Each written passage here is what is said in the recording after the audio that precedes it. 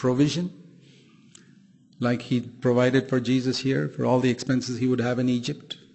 But protection also, provision and protection.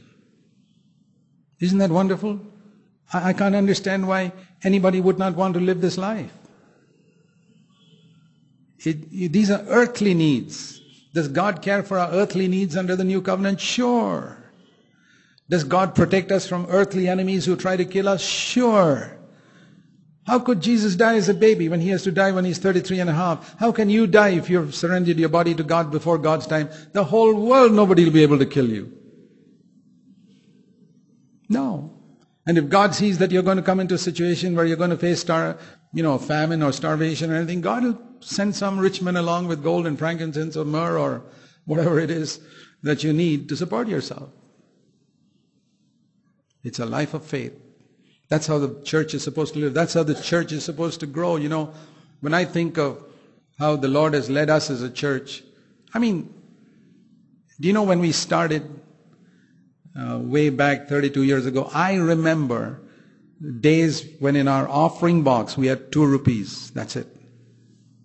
That was the total offering in the offering box that Sunday. That's all we needed. We didn't need more than 2 rupees that week. So He gave us 2 rupees.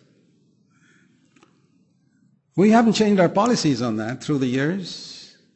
We never sent reports or asked anybody or told anybody what we're doing or any such thing. But as the needs increased, we find people come along with the gold and the frankincense and myrrh. He's the same today as He was for that first body of Christ that was born in Bethlehem.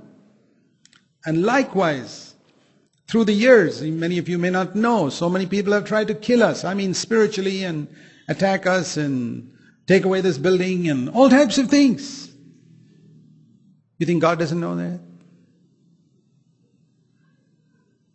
He's made provision for that too.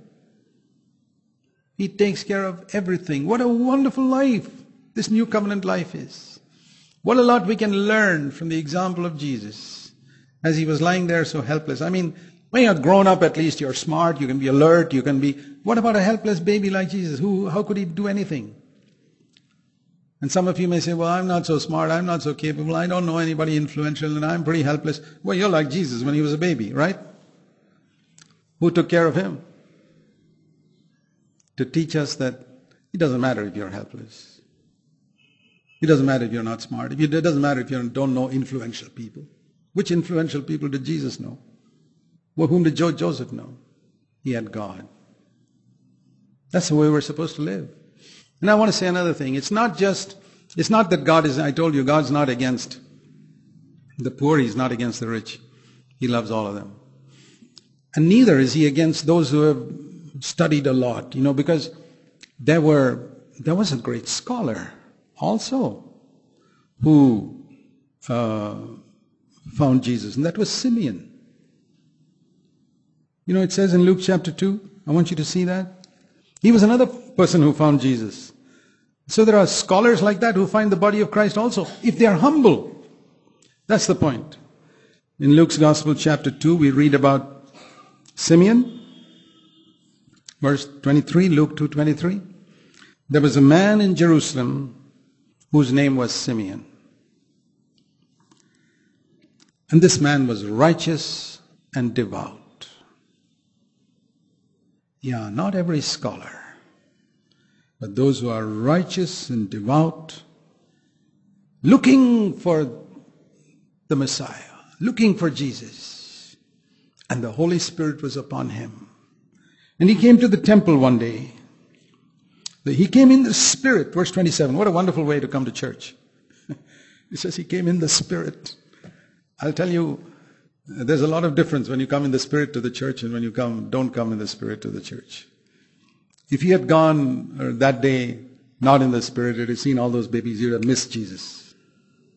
Can you remember days when you came in a bad mood to the church and you missed meeting the Lord altogether? Don't let it ever happen again. He came in the Spirit to the temple and he saw so many babies being dedicated. And the Spirit of God said, that one there. See that one, that poor family there, holding that baby? That's the Messiah. He looked just like any other baby. The Holy Spirit led him.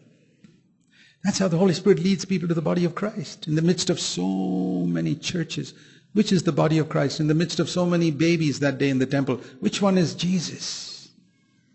You got to have the Holy Spirit on you. Then you'll know. And there was another woman also there who met Jesus. See, men and women, it doesn't make a difference whether you're rich or poor, it doesn't make a difference whether you're Jew or Gentile, and it doesn't make a difference whether you're a man or a woman. Because it says here that there was an old lady, verse 36, and called Anna, the daughter of Phanuel. Her husband died 7 years after she was married, verse 36, and then she was a widow to the age of 84. And she was always fasting and praying. I tell you, God meets with those who fast and pray. It's another thing we see. People fast and pray looking for Jesus, and God leads them to the right place. God is a rewarder of those who diligently seek Him. These are the people who found Jesus. Man or woman doesn't make a difference, but they're holy, devout, they fast, they pray. They're seeking for God. They're not seeking for things on